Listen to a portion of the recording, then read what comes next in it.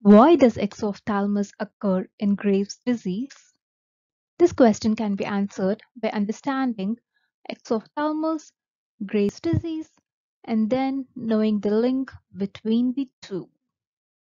The term exophthalmos is derived from two word parts, exo meaning out, ophthalmos meaning eye, that are combined to form exophthalmos meaning protrusion of the eyeballs.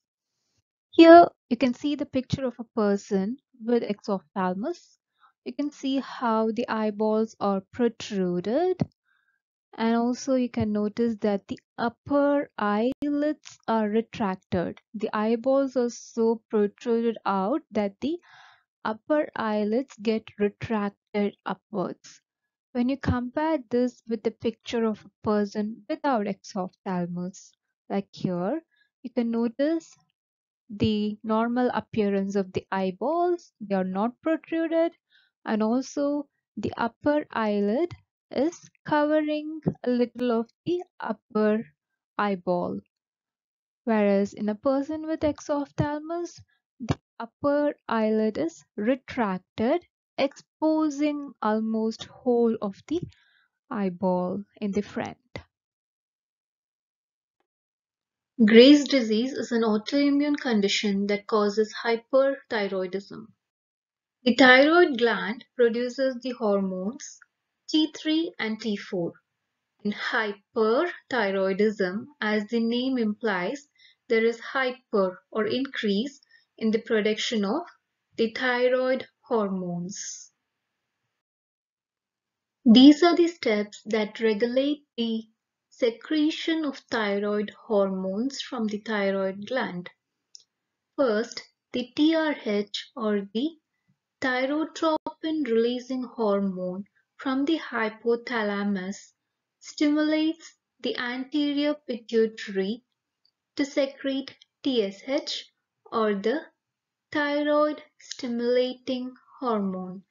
This then stimulates the thyroid gland to secrete thyroid hormones T3 and T4. The production of these hormones is in turn controlled by a negative feedback mechanism. That is, when the thyroid hormone levels reach an adequate level, then the thyroid hormones signal the anterior pituitary to inhibit further secretion of TSH, and also it signals the hypothalamus to inhibit further secretion of TRH.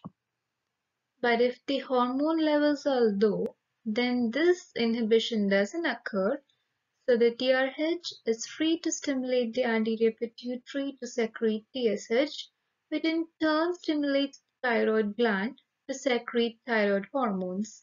And then, when an adequate level is reached, they in turn send negative feedback signals to inhibit further production of the thyroid hormones. This is what happens when there is normal regulation of thyroid hormone secretion.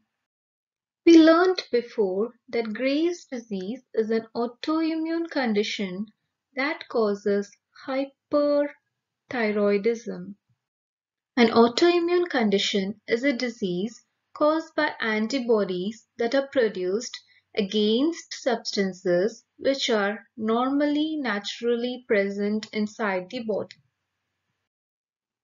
In hyperthyroidism due to Graves' disease, antibodies called thyroid stimulating immunoglobulins are produced against the TSH receptor in the thyroid gland. Normally, the TSH produced in the anterior pituitary binds to the TSH receptor in the thyroid gland and then stimulates the production of thyroid hormones T3 and T4.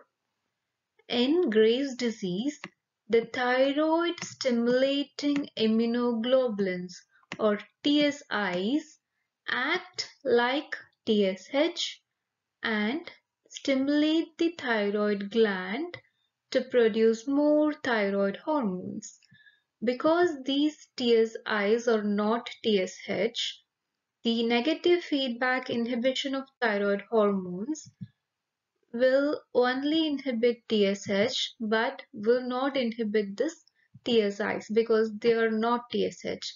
So the negative feedback mechanism is ineffective against this. And these TSIs will continually stimulate the thyroid gland to produce more thyroid hormones. Also, these TSIs act for a longer duration than the normal TSH, leading to more increase in the thyroid hormone levels. The TSH receptors are present not only in the thyroid gland but also in a few other tissues like the fibroblasts of the eye. As you learned before, the thyroid stimulating immunoglobulins act for a longer duration than the normal TSH and are also not inhibited by the negative feedback mechanism. So as they act for a longer duration, they exert their effects on many other tissues that have the TSH receptors, including the fibroblasts of the eye. The thyroid stimulating immunoglobulins act on the TSH receptors present in the preadipocyte fibroblasts of the eye, which are in the retroorbital tissues of the eye. And the fibroblasts, when stimulated by the TSIs, release cytokines that promote inflammation and edema. These cytokines stimulate the synthesis and secretion of glycosaminoglycans by the fibroblasts. The glycosaminoglycans have a property of attracting water. So, when the glycosaminoglycans are produced by the fibroblasts, they tend to increase the water absorption of the fibroblasts, leading to edema. That in turn is evident as edematous swelling of the retro-orbital tissues. And this edematous swelling of the retro-orbital tissues protrudes the eyeballs. Retro-orbital means behind the eyeball. So the tissues behind the eyeball are swollen, pushing the eyeball in front, leading to the protruded appearance of the eyeballs. That is known as exophthalmos or protrusion of the eyeball. Thanks for watching this video. If you found this video helpful, please click the like, leave your feedback in the comments below, share it with your friends, and kindly subscribe to support the channel and get updates whenever I post a new video.